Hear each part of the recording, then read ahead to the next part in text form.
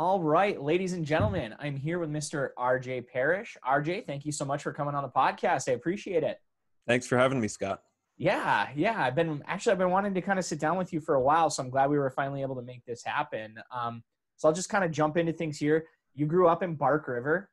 When you think back on that, what are like some key memories that stick out to you? Oh man, metro area of Bark River. Suburban Bark River. For those who don't know, yeah, exactly. For those that don't know, I mean, it's a caution light town with like 1,000 people across maybe 20 square miles. It's tiny, and for the most part, growing up there, I had just the one thought of, I am not going to stay here. A lot of people have that about their hometowns. It wasn't a bad place, but I knew it was not where I wanted to stay. Sure. There were only a few places most people could work. Right. I wanted something more. I had the thought I was going to leave the UP in general, but Sure. then Marquette it pulled me in, and here we are. That's fair. All of my memories growing up that I have of Bark River all relate around football. You know, my dad was the head football coach for North Dickinson. And so they were in the same class, so they played each other in football. So like all of my memories are pretty much like traveling with the team, Friday nights and going to a football game. And so like when I think of Bark River, I just associate it with football for some reason, but that's fair. There's not a lot else there. Yeah. So I know you ended up in Marquette, but when you finished high school, you did a couple of years at Bay, correct? I did. Okay. I did 1 year at Bay after high school, and I did a year dual enrolled in my senior year. Okay, cool. They had the option, and it was that or have kind of this weird dead time and for the price, and it just was great to be able to get some of the intro level courses, English, like algebra, the stuff I was going to have to take no matter what. I didn't know exactly what I wanted to do, but I knew I would have to take those.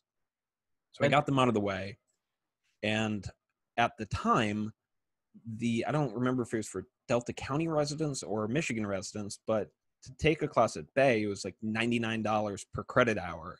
Wow. Where at the time, for Northern, it was like $3.99 a credit hour. So it just, knowing that there were some courses that I would have to take no matter what, and I knew that most of them would transfer, if not all of them, like it was a no-brainer to get some of it out of the way. Yeah, I mean, well, first off, the dual enrollment thing is super cool because, I mean, if you can take advantage of that, why would you not? But you hit on a perfect point about like just the dollar value there that I think a lot of kids like don't realize. Like, I loved my experience in college, like all 4 years, but like looking back as like an adult now, like from a dollars and cents standpoint, I wish I had done what you had done and gotten that out of the way at Bay. Yeah. Yeah, your first year, the entry-level courses are not going to be the foundational memories that you have from college. So if you can get them out of the way, and so you can actually focus on a lot of the great things that college can bring, relationships and joining groups and clubs and like being a part of campus and not have to worry about like English 111, that is huge. For sure. So what really was it about then that Marquette and Northern that kind of lured you up there? I came up on a field trip in high school, like sophomore year, as a stand-in for a backup on the Quiz Bowl team. It was that morning. I kid you not. It was that morning. I wasn't on the team, and like their second backup, like had to cancel for some reason. And they just looked at me and like, "You want to go?" I'm like, "Yeah, obviously."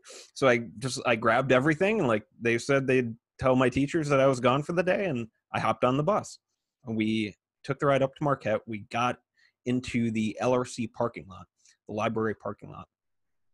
And I'd never seen campus before. It was just like, it must have been springtime, or maybe it was like August or something early in the year. I don't know, but campus was gorgeous. It was green, like people, it was like the arriving to college scene in movies. Yeah. Like people with backpacks, they're like smiling at each other and like going down the walkway. And I walked in and they had a Starbucks, which was like we had nothing like that in Bark River. Like, this was crazy. And I just decided, I don't know why. I don't know what I'm going to do when I get here, but I'm coming here. Beyond that, I had no plan. And then it just so happened, as I figured out the program I was going to study, Northern had it, and it clicked. Sure. So, and speaking of the program that you decided to study, if I'm correct, it was psychology. Is that what you ended up studying? Correct. Yeah. Okay. So what kind of led you down that path? At the time growing up and through much of college, I was extremely introverted, and I didn't understand people. And I didn't go into the program with the idea that I was I wasn't drawn to therapy or counseling or any of that. It wasn't the activity. It was I wanted to understand people. Why do they do what they do? And hopefully I'd be able to connect better with them, and I would unlock the thing that I was missing. And as you'd have it, most psych students are not the most extroverted of people. Their interactions are like one-way glass and like questionnaires. And so I got into the program like, this is not at all what I thought. I thought these were going to be like, people maestros and like masters of charisma. Not the case. So along the way, I went into the program. It was great. I learned a ton, and I had built the plan of becoming a psychiatrist because it kind of aligned with that, and I'd be able to help people, and it was appealing to be able to like diagnose people's problems and like help them live a better life. And somewhere along the way, I was in organic chemistry taking a physics course. I was on track to go to medical school, and I woke up in a panic, like, how did I get here? This is not what I signed up for. I hate these classes. This is miserable. I ran to the registrar and like, please help me fix this. I have a chemistry minor for some reason, and this is not what I want. And I completely pivoted. I ended up in the neuroscience program, and I pulled out of that, went into general psych, and got a marketing minor. And that was kind of a big shift moment, because I've kind of flashed forward of like, if I stay on this, I'm not going to be happy. I might be successful. I might make money and do all that stuff, but like, it isn't what I want to do. And I'm going to be in school until I'm 30, 31, 32 with a ton of debt. Sure. Not the path. Like, I looked down that path and it wasn't for me. So I kind of switched gears, focused more on consumer behavior and marketing and why do people buy what they buy. Sure. And shifted more into that avenue. Well, and kudos to you for having that foresight. I mean, how many people, probably between the two of us, we could count that went through school and really got a degree that they weren't super wild about because they felt like they were in too deep in it. And like you said, you end up with a ton of debt. You might be successful career-wise, but you're not exactly super happy with the choice that you made, looking back. And a lot of times hindsight's 20/20, but yeah, it's not easy to make the decision that you made. So I give you major props for that. So, I kind of consider you like a jack of all trades, in a lot of ways. But you're primarily kind of a filmmaker. How did really like the filmmaking piece kind of come into all of that? I mean, I know you kind of started to touch on that a little bit about like, why consumers purchase what they purchase, but how did that kind of snowball into all the film work that you've been doing? Yeah. So before I chose psych as my go-to, originally, like the first actual career path that I thought, this was probably like early teens, 13, 14 years old, that I thought that maybe I could do, maybe I could enjoy, was making movies. And there was just this kind of draw. I didn't know what part of making movies. I just knew that of the things that I loved enough that I'd want to do it every day, being involved in that seemed like something that could be really cool. But at the time, the industry was like, you had to live in New York or LA. Full stop. There was no other options. You had to know a director or a producer. You had to go to film school. And I didn't do any of those things, and I didn't know any of those people. So that was pretty much like, I just assumed it was dead, like it would never happen. So I didn't pursue that route. And then I went to Northern for psych, and then I came into marketing, and then the industry had kind of started to change where video production wasn't this big business thing anymore. Like anyone could do it. You know, anyone with a smartphone could, in theory, make a video. And near the end of my college career, I got an internship with a company called Carlson Media. And Carlson Media was a digital marketing agency. So along the way, there were a couple of clients who we thought video would be hugely beneficial for them. We pitched them a couple ideas, and we didn't know what we were doing. We filmed a couple cocktail videos for a restaurant called Iron Bay, and they loved them. They weren't horrible, and it was this weird like meeting of my past self with like my current self. Like I wanted to do something like this, and this is kind of a way for me to do that. It's far from a movie, but like I can kind of do a little bit of that and apply it and like make money. So we started doing more projects and pitching more video, and I kind of became the video guy at Carlson Media.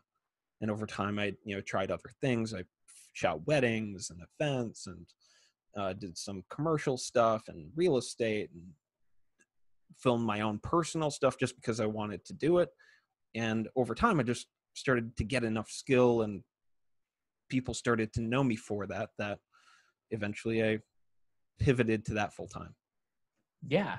Well, and so you started at Carlson with an internship, and then that just kind of like transitioned into like a full-time job right out of school. Am I understanding that right? Kind of. Kind of? I got the internship while in school, and Okay. it was like the November. I graduated in May of 2017, so I think it was like December of 2016. I got the internship, and I offered to work for free until it made sense to hire me. Sure. And I realized like that isn't like always a smart way to do things for everyone. It depends on the situation, but like I have given the advice before of like, if there's somewhere that you resonate with, of someone who you could see wanting to work for or work with, like provide value, and then you can set kind of a timetable you're comfortable with, 90 days, 6 months, a year, whatever. And then at the end of that, like either you have a job or you leave. And it worked out that over about those 6 months, the business grew enough that it could hire me on as its first employee. That's pretty cool. I would agree with you that that probably wouldn't work for everybody in all instances. Right. But if, like you said, if the relationship is there with that person that you want to work with, which obviously you had enough of a rapport there with Justin that you wanted to kind of see where it led. So while you were working there, were you just primarily kind of the film guy, or were you working for like kind of working on other stuff with them too? I mean, I know it's a pretty small kind of boutique type of business, for lack of a better word. Were you kind of involved in all aspects? It was definitely all over the place. It was at first it was just the two of us, and then other people came on over time. But first, as an intern, there was this kind of like, I was an unpaid intern, so there wasn't a lot of structure. It was more like, well, find what you want to do and then like practice that and do it, and then Sure. like it Yeah. will kind of like I appreciate the help where I can get it. And that was anything from managing social media to writing out proposals to like doing some outreach to photography to like, it was just all over the place. So I got to taste a lot of things without a lot of risk to me. And I had kind of the backing of being a young guy with another, a young business owner. And we're these kind of like upstarts a little bit. Sure. And we're kind of, setting our own path and trying to do things our way. And over time, we just kind of figured things out. We did a lot wrong on the way, and a lot of learning, a lot of, making things work. And over time, I settled more into managing ad campaigns through like Facebook and Instagram, and then pairing that with like photo and video as the Sure. content drive them. Okay. So I know you were there for like probably a little over a year, and then you really took a leap and decided to venture out on your own, which has got to be kind of, a scary, like big life moment. What, like, can you walk me through like what led to that transition, like how that all came about? Yeah. I think I was there for, it was like 18 months or Yep. so. Yeah. Like Something around 16. there. Yeah. I think it was like, at least in my investigating, Whatever if you LinkedIn could call says. it that. Yeah. Yeah. It was like maybe like 16 or 18 months. Yeah. Yeah. So something like that. Over, there was kind of two parts to it. One was like, as I became the video guy and I was really the only one running that side of the business, there were things that came along that didn't really fit within the scope of the company. Things like weddings.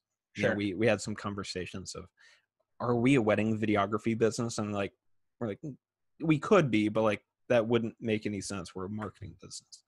So I started doing some weddings on the side. And then, I kind of got it in my head of, eventually I'm going to want to do this for myself. Like I had enough knowledge. I didn't know, I thought I knew way more than I actually did at the time, but I had gotten enough kind of steam going that I felt I could make a run of it.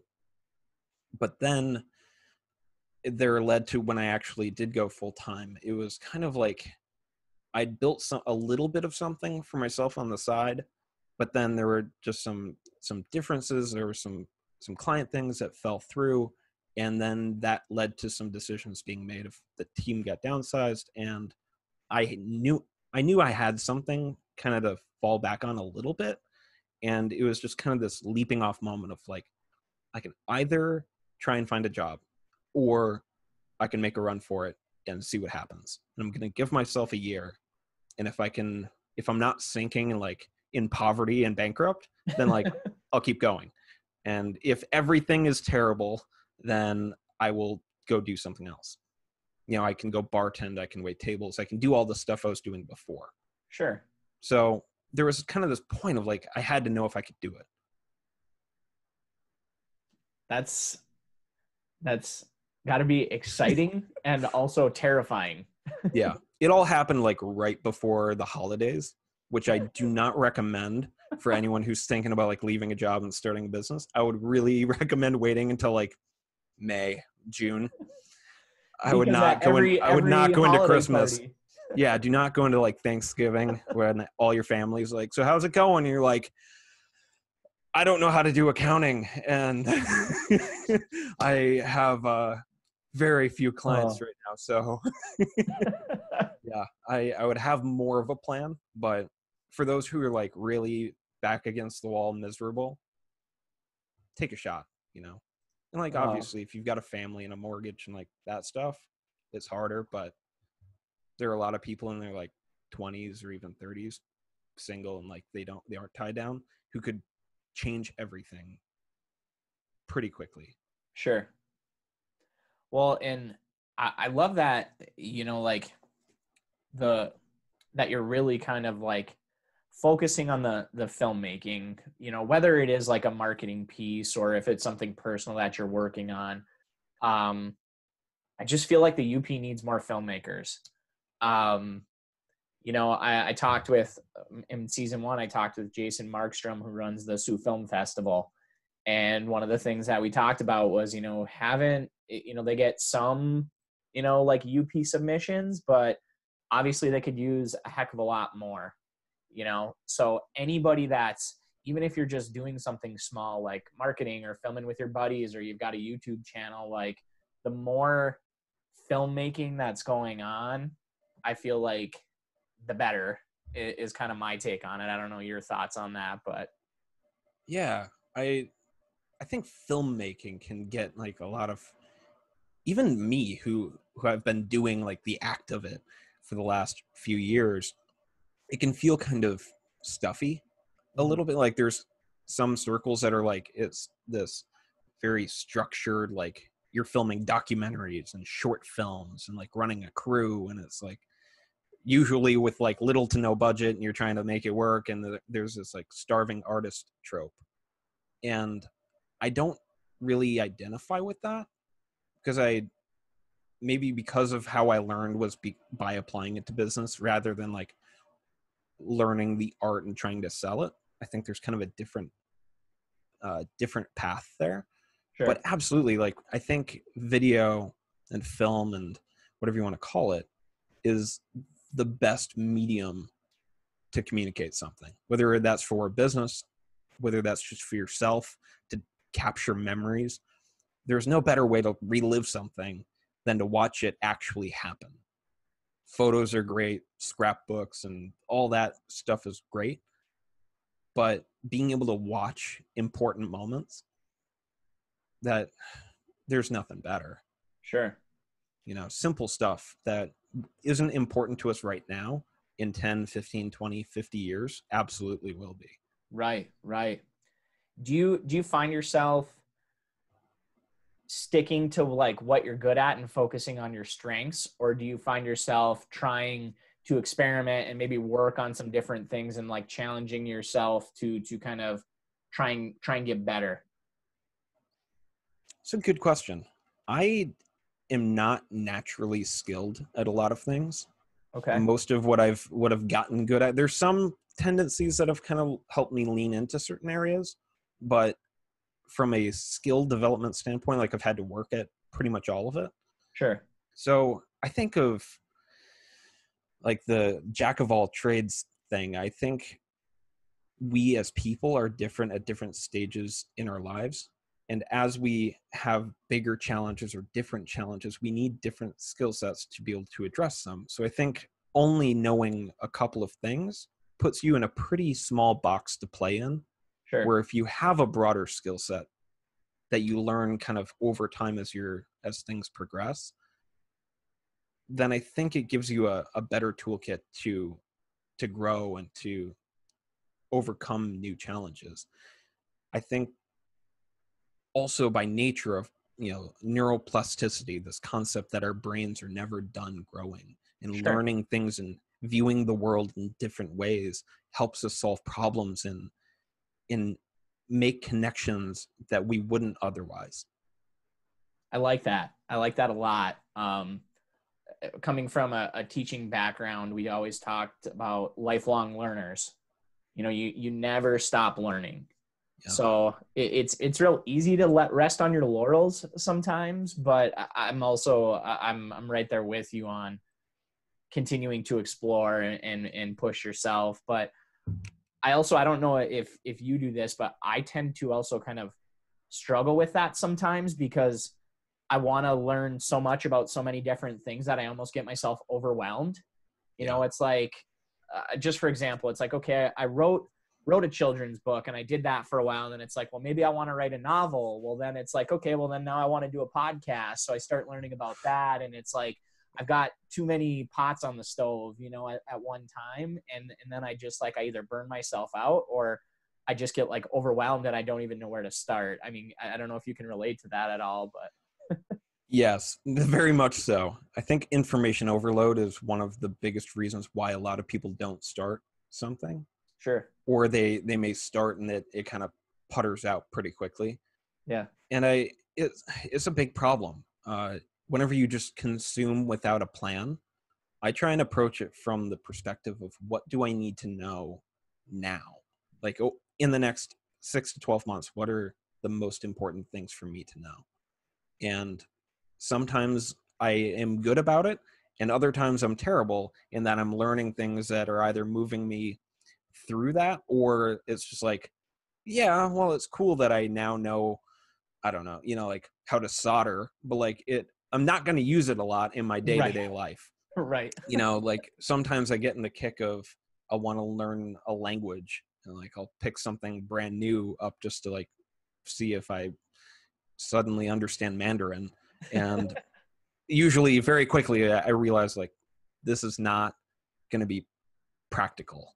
Sure. You know, knowledge is not power. Being able to apply knowledge is powerful.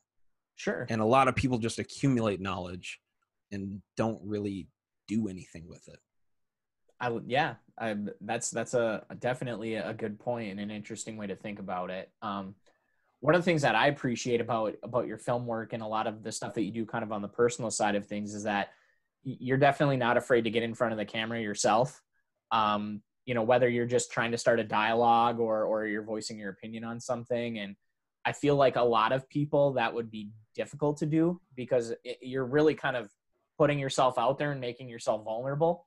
I'm guessing if you were introverted growing up, that's probably been a work in progress for you.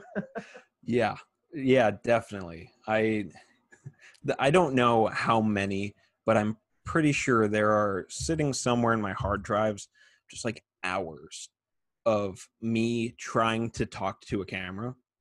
And it's just like me like opening my mouth like a fish, like just nothing happening, just like shaking in a room alone, like trying to get something out. And then maybe I'll start and then it like trails off. It was absolutely not something that came naturally. It usually I'm better now. It's something you get better with the more you do it and the more you realize that it isn't about talking to a camera. It's just talking to other people with a delay. Right now, you and I are speaking, and there's no delay. Talking to just the camera, there's just a pause between someone gets to see it. Right. That's all. That's the only difference. But when you bring in lights and a camera and a microphone, people treat it differently. You're just talking to people, and usually only one at a time. Maybe you've got a big audience. Maybe it's going to be in an ad campaign that a lot of people will see. That's not how it's consumed. The numbers freak people out. Of 1,000 people saw this. Oh my God. Right. Well, not all at once. Like maybe 2 people watched it side by side. Yeah. Like maybe. Nobody's putting you in a theater, And we get in our own heads of being judged and being perceived differently, or realistically, everybody has their own thing. They don't care nearly as much as people think they do. I would agree with you completely. You've got me thinking back to the early days of the podcast, and when I record my intros and my outros, I'm not talking to you. I'm sitting in a room by myself, just recording it. And man, for quite a while with those first couple of episodes, I was like, had to do a million takes, and I was so like dissecting everything I was saying, and then I'm like writing stuff down and I'm trying not to make it sound like I'm reading off of a script. And it was just like, it took time, but eventually I just kind of got the hang of sitting there and talking as if somebody's in the room with me. But it definitely took major practice to get there. But I so relate to the like worrying about, what are people going to think? And like you said, you like picture in your head like you're up on some like big screen in a theater or something crazy. Yeah it's easier said than done, right? Like it's easy Yeah. to say, for I've done it many times, and it's not that I don't still get nervous sometimes. Like if I need to script something, I usually it's like same thing. It's like maybe 2 or 3 takes if I'm lucky. Other times like a dozen, and by the end I'm like, enough is enough, and I like freestyle it. And you just have to know yourself of why are you doing it in the first place. And if it's from getting a message out there, or you're trying to share knowledge, or you're trying to communicate something that you want out in the world, you need to decide what's more important, how you think you're being perceived, or what you're trying to do for other people. Yeah. For a business owner who's afraid of how they're going to be perceived, well, is that really the priority, or is it more important that you get your message to the people who need to hear it?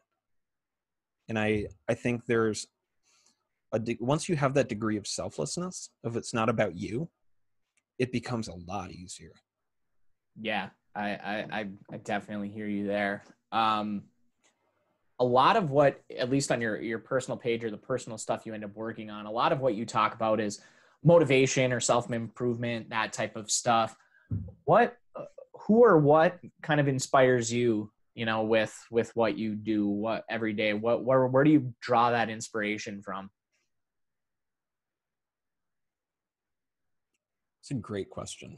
I talk about, I try not to be like motivational, because I think motivation is kind of cheap, Well, you motivate but me, and put let I me, then I'll appreciate rephrase that. it. You motivate me. Cool. I try to, not that I feel that I'm like this inspiring person, you know, I'm not out climbing mountaintops and like, Right. you know, out living my best life, but like there's a degree of, the older I got, the more I realized how self-conscious almost everyone is. Mm. Regardless of how perfect things look on the outside, there's usually something going on that they are struggling with. And once I started to realize that, wait a minute, it isn't just me. It isn't just me that has, you know, some insecurities or anxiety or any of these things. It's everyone. And once I started to internalize that, I realized like, okay, well, if I can get over some of those things, if I can go from being extremely introverted to now being like competently extroverted, I'm still not like, I'm not going to run a room and like charm the crowd, but there's a degree of like, I can get out and engage with people and not be afraid to talk to a human being. If I can make that progress, and so can other people. And there's this kind of acceptance that we have a limited amount of time in life to do the things we want to do. And way too many people wait way too long. And then it's just regret that just weighs on them. And I like, that's my biggest fear. So trying to like, I saw it with my career path. If I knew I wouldn't be happy being a doctor, and I see it with a lot of other people living their lives. If you are not happy now, that is not going to change on its own. You need to do something you enjoy. You need to do what you want to do, what you were meant to do, however you want to look at it. And you can't wait. You're capable of doing it. You're better than you think you are. And there's very little stopping you once you actually decide to do something. Amen. You're preaching to the choir. Like I said, you think you're not motivating, but you're motivating me. I like, you know, when you talk about that kind of stuff, it's like, I don't know. You're checking off all the boxes. You're saying it. You're saying it and approaching it in a way that's relatable. You're not coming off as preachy, but you're also saying it in a way that I would say it myself if I was talking to somebody. So I think that's why I relate to it so much. To transition a little bit, I want to talk about Liquid Coast. I mean, so you branch off on your own. You know, you're filmmaking, you're marketing, you're doing all of this stuff. How did everything with Liquid Coast come together? Yeah, very similar to how I kind of got started with Carlson Media. I met Keith a few years prior to joining the company. I met him 2-3 years ago. He was the keynote speaker at a College of Business conference at Northern. I believe I was a secondary speaker. Like I had a little session, and then he was the keynote, and I went and I saw this guy who was like, he did all of these cool things. You know, he worked at IBM. He lived in New Zealand for a while. He traveled all over the place, had a family, was a surfer in the UP. It was like, who is this guy? And at the time, I was kind of at the kind of a growing stage where I was still pretty introverted. I didn't really, I mean, introverted in a way that I was comfortable enough to give a talk to 40 students or something. But I'd made a decision at lunch that I wasn't just going to sit alone and leave. I was going to go talk to the keynote. And he turned out to be this super cool guy. And it kind of was this boost. And then over time, we just kept in touch. I watched what he was doing, and he was doing all this crazy stuff of, you know, working to create the Cybersecurity Institute and doing projects with IBM and HackerOne and the Coder Dojo. And it seemed like he was doing all of this stuff to create a better community, to increase opportunity, to bring in new jobs, to offer internships. And I saw him as the kind of person that I knew that even if we didn't work together directly, I knew we were going to run in similar circles. Like Sure. if I was going to stay here, we were going to bump into each other. And then as Liquid Coast started to kind of gain some traction and he focused more of his time there, there came an opportunity earlier this year where we had a conversation of, would it make more sense for me to be a subcontractor to work and do some media production and tell the story of this thing that he's building, or would it make more sense for me to just come on board full time? And I had run along and like done the full-time videography thing for about 18 months, and it had ups and downs, but there was kind of reaching a point where I really wanted some stability, like something solid to stand on for a couple months, a year, couple years. And like, if it worked out, then maybe there's somewhere I could just kind of plant roots and help to grow something that's bigger than just me. Yeah. And he made an offer, I accepted. And then like the week after, the world shut down. So it made for a very interesting onboarding and, you know, working for someone again. But right. It's been really good.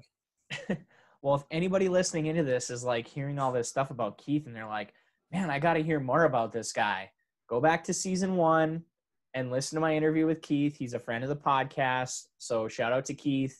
He's a great guy and he's got an awesome story. But it's just crazy that you're hired basically kind of right as the pandemic is hitting. And I want to talk to you a little bit more about that. But for those that might not be aware, because I'm sure there's some that don't know, what exactly is Lucid Coast? If you were going to describe to somebody what this business is. Yeah. So there's a couple different arms of the business. It's an innovations company, and it's built on the idea of creating opportunities and leveraging technology to start and grow businesses. Now that's this big kind of conglomerated mess. So it breaks down into a few pieces. The first part is a managed services business of providing IT and technology services to existing companies under the idea that technology is meant to help. And a lot of times we have too many tools for a small number of things, and it gets in our way more often than not. Your internet isn't working, your phone systems are down, your sales system is down. These things that are basically like administrative fires that are preventing you from doing the thing you actually got into business to do. Sure. Lucid Coast eliminates that, manage those services for you so you can actually focus on things that actually matter. Ideally, you never have to worry about IT. And if that isn't the case, then you should probably do something about that. Yeah. The other side of the business is trying to create new opportunities, working with startups and business founders to bring ideas into the marketplace, to make opportunities, to create new jobs, to hopefully make the world, the UP, our community, and people's lives better. That can be a lot of different things, but we work with companies to take them through a startup process. And by the end, they'll take their idea and hopefully be ready for the market. That's super exciting, like that a company like this exists in the Upper Peninsula. I mean, if you think back, like even just 5 years ago or 10 years ago, like the thought of a company like this existing and thriving in the UP, you would just be like, no. But yeah, absolutely. It feels very nostalgic to when I was looking at like film and realizing like, I don't want to live in LA. I don't want to go to Hollywood. I don't want that life. Very similar. A lot of people who have an app idea where, you know, they want to start a software business or they want to start a product. You don't have to go to Silicon Valley. In fact, it probably is better that you don't. Is there infrastructure there and, you know, VC opportunities? Sure. But there's also a million other people with ideas that you're competing with. Here, you don't have a million people. You've got maybe, you know, a dozen, 2 dozen, right. 100, you know, like it's much, much smaller. And the infrastructure is not there yet, but it's growing. Like you said, 5 years ago, there was nothing. I was here 5 years ago. I remember like there was very little happening. Yeah. And now there's this movement of, we have multiple space companies coming to Marquette. They're based in Marquette. Like not one, multiple. There are people, you know, multiple apps and healthcare companies and, these ideas coming, and it's just the start. How many people are sitting out there who have an idea for a product, an app, a platform, and they're sitting on it because like they don't know how to actually make it happen. They don't know how to code. They don't know how to get funding. But if they had someone who could work with them and, flesh that idea out and see if it's valid, and then if it is, help them run with it, how many more awesome things could happen? Yeah, absolutely. And I think what fits very hand in glove with that is that I know you guys, and by you guys I mean Lucid Coast, is very tied in with the campfire co-working space. So as you're talking about all these different people with ideas and different companies and trying to get them off the ground and make them a reality, what better space to try and make that happen in than this kind of incubator of a co-working space with different ideas floating around and people working in a common area trying to help each other, make that dream become a reality. Absolutely. Environment is so key to everything. I mean, how many, for the last few months of when people were cooped up in their home, most people have everything they need to do a workout at home. Very few people have the discipline to.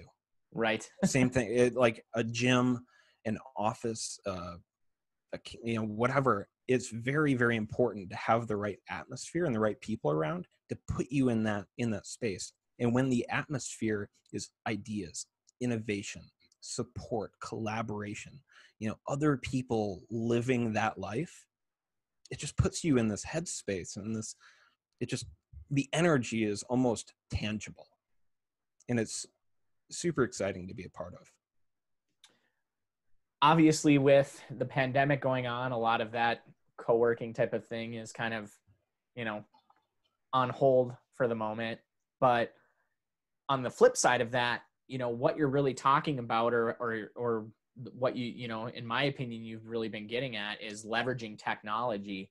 I feel like in this time of social distancing that we're in, that really kind of puts you guys in a unique spot to do some really special stuff, because I mean, everybody right now is literally trying to leverage technology, right? Yeah, absolutely. Even from adopting the ability to be able to pivot into new opportunities, I think there's even just that kind of mindset shift of people realized they were not as prepared to work from home or to operate things remotely as they maybe thought they were. And now I think it's woken people up to things are changing, and there's technology out there that can help, but you need to know how to use it. Right. People have known that there was a shift coming for a long time. I don't think anyone planned on a pandemic making it, that much quicker. But how many times have you gone to maybe a doctor's office and the whole thing gets kind of steamrolled by a doctor not knowing how to use the computer? Right. Like there's this kind of like hesitancy to learn technology and to adopt it into processes of like, well, we've done it this way for so long. Why would we change it? Right. Well, there's a very good reason to change it and to become competent at it. There are tools out there to make work efficient, to make companies run smoother, to take advantage of emerging trends and opportunities, but you have to be willing to go after them.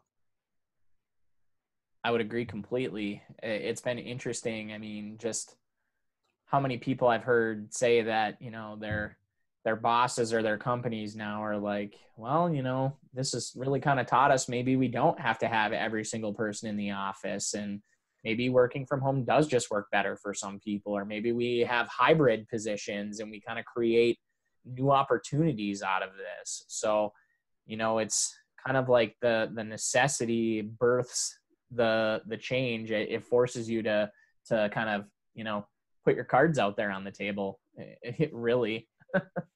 Yeah, absolutely. But as far as the pandemic, what else have you been doing to pass the time personally besides just in the workspace? How have you been keeping sane in all of this?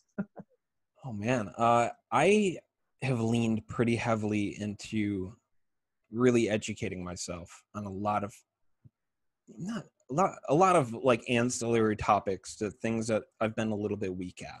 You know, learning more of a foundational understanding of business. I didn't have a business degree. I didn't really uh, have any actual studies in it. It was more like trial and error and like figuring things out on the fly.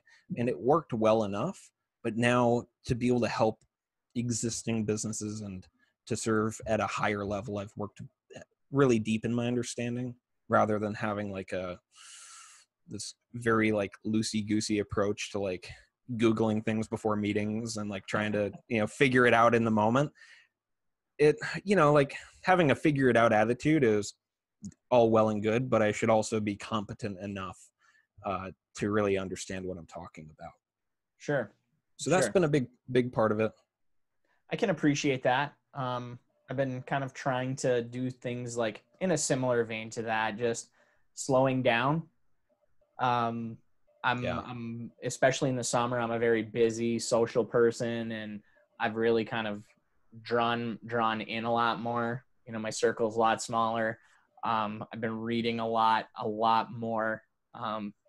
Just trying to really kind of, like you said, slow down and maybe work on some things that I'm could improve on, that type of thing, I guess, if that's the best way to word it. I don't know, but it's been very introspective, I guess you could say. That's good sometimes, to just kind of like evaluate where you are and see like what we had this very like once in a lifetime thing. Well, we'll see if it's once in a lifetime of having a few months where things really slowed down and there wasn't really any, like you were kind of forced to have more time. And then it got a lot of people this chance to really like look at what they were doing. Like, is this what I'm happy with? Like, what do I need to change? And it's been so interesting watching how people came out the other side. And I'm blown away by the number of people who said like what you just said, of they got to slow down and they realized like I was going way too fast and doing way too much stuff like I really did not need to be doing. And like I was way more stressed than I thought I was. Absolutely. We kind of trick ourselves in like, I have to do all these things. Like when realistically, like maybe 30% of it is what you actually need to do. Right. And the rest you've just kind of said yes to too many times. And now you're kind of like, you think you're stuck. Right.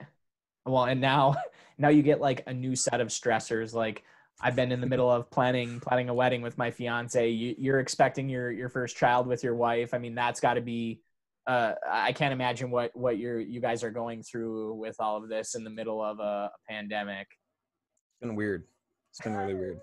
I mean, it's weird under normal circumstances. So like, I don't know what it would be like without all of the extenuating circumstances, but like, definitely weird. Probably easier than what you're going through, honestly. Yeah, like how planning a venue and all of those things, like everything that would normally be booked all year got shifted to next year, and now it's like where are you going to squeeze in? Right. Well, and we're supposed to be getting married at the end of October, and we're going through with it as of right now. Whether it's 10 people or 50 people, we're gung ho. But my fiance and I were very much planners, and so we find peace in having everything like planned and laid out, like, so we know what's going on. And the pandemic is just putting a big question mark on everything. So then it just like adds to the stress level. But yeah, I can imagine. But it's all right. Like I said, one way or another, we're going to get married, even if it's just the two of us. I mean, that's all that really matters at the end of the day. But yeah. I've hit everything that I really wanted to chat with you about. Is there anything that you felt like I missed, or anything else that you wanted to chop it up about? I mean, I'm here for anything you want to get out there. Man, I think I'll put this out. Whether you have an idea or a passion or something that you enjoy enough that you'd want to make a business around it, go after it. Find other people who have done something. It could be starting a YouTube channel, a podcast, writing a book, starting a brick and mortar store, an Etsy shop. Like, there are so many things that people can do right now. And it's just like, there's so much out there. And it doesn't matter if you don't know everything, just dabble, try. Like, find other people who have done something that you want to do and talk to them. Most are going to be willing to talk to you about it. And if you have an app or an idea, reach out to us and we'll be happy to talk to you about it. That's great. No, that's some great parting thoughts. I agree with you completely. I guess my one final question that I'll give you is the same one that I give everybody, and that's, how do you like your pasty? Ketchup. Yeah, Ketchup? definitely. Yeah. Okay. Yeah. Do you have any favorite spots in town? Oh, man. Pasties are always this thing. Like, I always enjoy them when I have them, but I always kind of like, I don't seek them out often. Okay.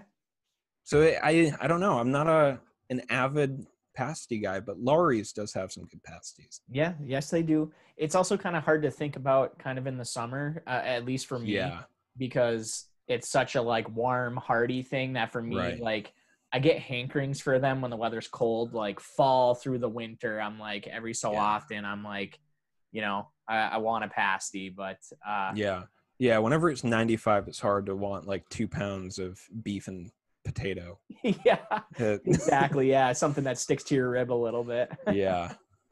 Well, RJ, I can't thank you enough for sitting down and chatting with me. This has been really great. I really appreciate you taking the time. This has been awesome. Thanks for having me, Scott.